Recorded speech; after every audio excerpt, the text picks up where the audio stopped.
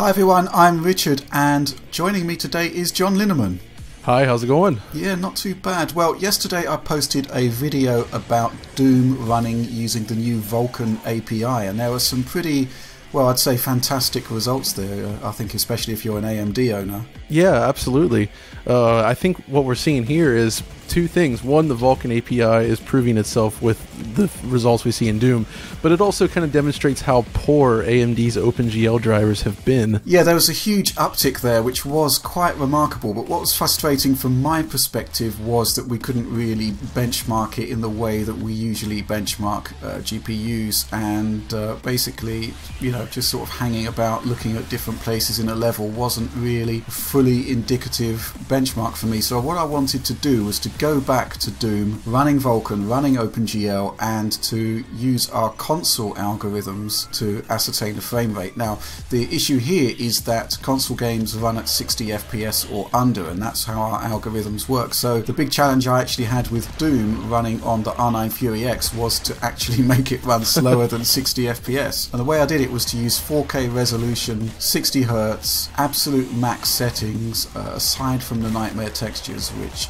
Doom won't let me use on a 4GB card. And well, as you can see from the settings here, well, that's pretty much what we've got there.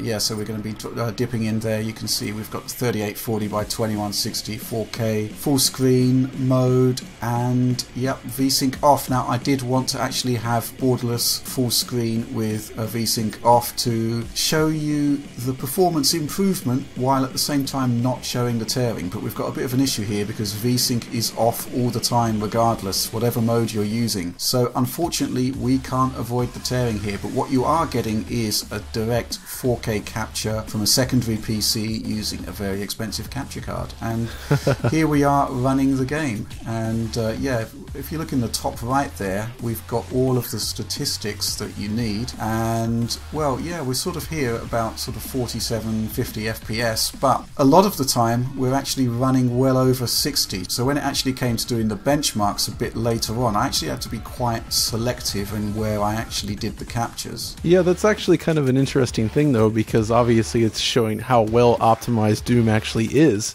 that we had to search out specific locations to do this. Yeah, but it looks quite good so far, actually. Yeah, this is 53, 54 FPS. When we actually get into that external area directly after this, you'll see that the performance actually goes sort of well above 60 in a lot of places, which is quite remarkable. Now, bearing in mind this is 4K resolution, this is max settings, and we're getting 50 to 53 FPS. It's quite remarkable. Now here we're actually showing you one of those areas where we're constantly under 60, and you can see here the comparison between OpenGL and Vulkan, and it is absolutely massive there. Yeah, I think you said it's somewhere between the difference of a 980 and a 980 Ti in terms of performance here. In terms of the relative performance, yeah, sure, because I'm seeing 36.6 average on OpenGL and 48.8 on Vulkan, and that is a straight 33.3% improvement there, which is absolutely remarkable, especially for 4K. Yeah, really, absolutely. Typically you would see much lower increases at a higher resolution. That may well be the case here, so you know, 1440p would be quite remarkable. But here now we're moving on to 1070 OpenGL versus Vulkan, and you can see it's much of a muchness. And an issue we have here, if you look at the frame time, is that OpenGL is running with VSync off, but Vulkan seems to be running with VSync on, or borderless full screen, I think, actually, which is not good. No. And if we actually compare Vulkan on 1070 to Vulkan on R9 Fury X, then yeah, you know, basically the Fury is way ahead. Okay, so this is the one that everyone has been wanting to see, which would be Vulkan versus Vulkan 1070 versus Fury X. The results are 48.8 FPS versus 38.5. That's a 26% advantage, 27% if we round up, for the Fury X there, which is, you know, heat of the gameplay stuff. Fairly similar footage. That is a big AMD advantage.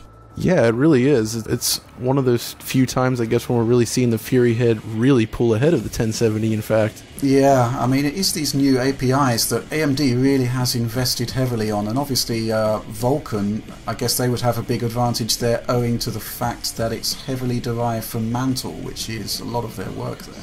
Ah, yes. Yeah, so interesting stuff. But, you know, again, one thing I think we should be stressing here is that the vast majority of games out there are running on older APIs, and the actual optimization effort from AMD there has been fairly minimal. And that's why we're seeing these big gains, because the older drivers aren't actually so hot. But at the same time, Vulcan performance on the 1070 really isn't that impressive. Yeah, but I mean, there's not too much to complain about on the NVIDIA side. I think it's pretty consistent with where you would expect the hardware to be. If anything, I think it's just what we're seeing is that AMD's hardware really is quite good. Yeah. But they've been limited by the weak APIs here. Yeah, I mean, we're running back now into full-screen Fury X footage here, VSync off, and we're still in this outdoors area, but you can see that we're sort of high 50s, mid 60s here. And, you know, this is full settings.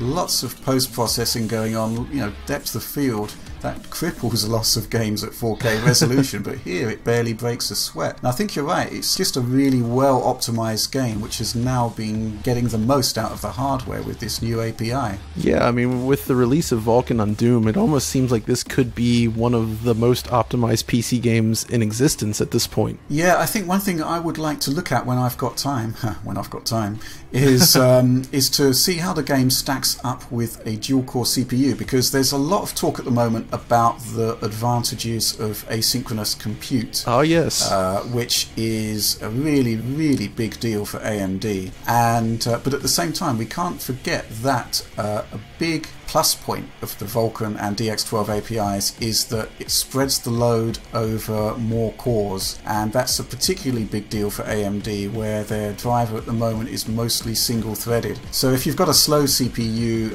with only a couple of cores, then you're in trouble with AMD in a lot of scenarios. But with NVIDIA, their DX11 driver is actually quite well optimized. But here it's kind of like an advantage which we should actually test out on something like a dual-core i3 to see just what the improvement is there. Yeah, I'd also like to see it on some of AMD CPUs as well, just to see what we're getting here.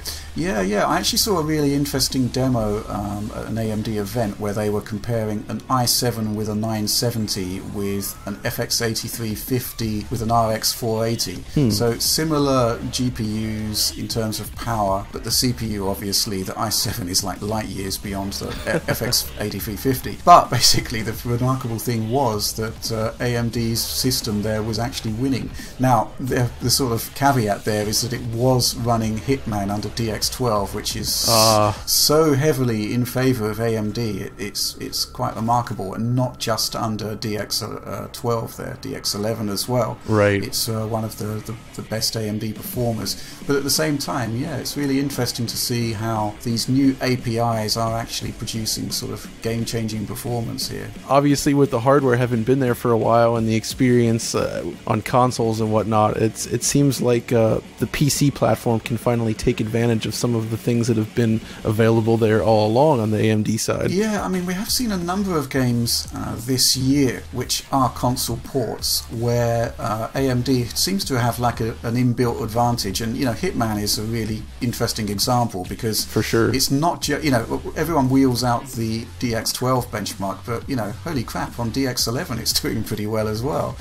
And yeah, speaking to developers, there's a lot of low-level sort of optimization for GCN going on at the moment to get the most out of the hardware, and I think that is actually translating across to PC. Yeah, that was something we kind of talked about or theorized would happen back when these consoles first launched, and it finally seems like it's starting to really make an actual difference here. Yeah, definitely, and it's interesting that it's taken so long, because I think a lot of the time, you know, games take 2 or 3 years to develop these days, and sure, I guess, you know, at that point early on it was kind of, you know, basically PC ports in many respects. Yeah, with Doom in particular, this async compute business is really sort of yielding big results for them. Now, on the DX11 code, there was no async compute, and if we look back to our PC analysis at the time, we actually needed some pretty meaty hardware to get console style experience. It was like a 380 or 960, and typically that's like a class above the kind of hardware that you normally use to get console equivalent experiences. But yeah, with Doom we actually saw that you needed quite a sort of meaty system to get that sort of similar level of fidelity. So I'd be interested again to go back and try the older hardware with Vulcan. But the difference there, of course, is the asynchronous compute, and id said at the time that they were gaining something like 3 to 5 milliseconds from using async compute, which we couldn't see on PC until now. And you know, if you think about that 3 to 5 milliseconds in terms of a 16.7 millisecond render budget, that's absolutely huge. It really is, yeah.